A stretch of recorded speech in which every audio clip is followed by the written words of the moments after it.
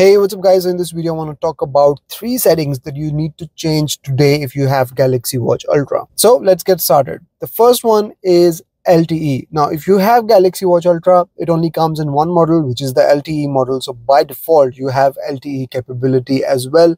You can get an eSIM and use the watch separately from your phone. But if you are not using LTE, consider turning LTE feature off. When I turned this feature off on my Galaxy Watch Ultra, I gained 1 whole day of extra battery life, which was great. The second feature that you need to set up today on your Galaxy Watch Ultra is the Find feature. You have a Find app on your watch as well as on your phone.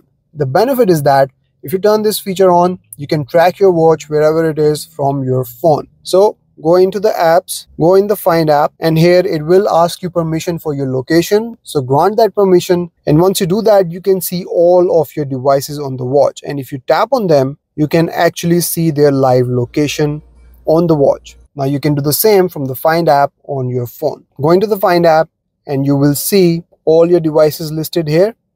Tap on Galaxy Watch Ultra and you will be able to see the location. Now this is important because in case you lose your watch, you forget it somewhere, you're not finding it, you can find your watch through the Find app on your phone. And if you lose another Samsung device and you have your watch with you, you can go into the Find app and you can locate that device as well. The third thing that you need to do on your Galaxy Watch Ultra is to run the diagnostics on your watch. You can do this by going into the wearable app, go in settings, then go in device care, and here at the bottom you will find the diagnostic section. Tap on it and it will take you to the diagnostics page where you can run diagnostics on your phone as well as on your watch.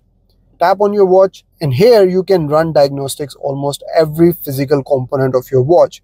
You have things like battery status, eSIM, power restart, sensors, mobile network, touch screen, buttons, speaker, vibration, wrist detection, wireless charging, BIS sensor, ECG sensor, NFC, mic, you name it. If you think there is some problem with your watch, or if you want to see the starting point of your watch and you want to make sure that all the physical components of the watch are running properly, you can run this diagnostic test, and I advise you do it today. So these are the 3 most important things you need to set up on your Galaxy Watch Ultra today. I hope this was useful. I will see you in the next one. Till then, take care. Bye-bye.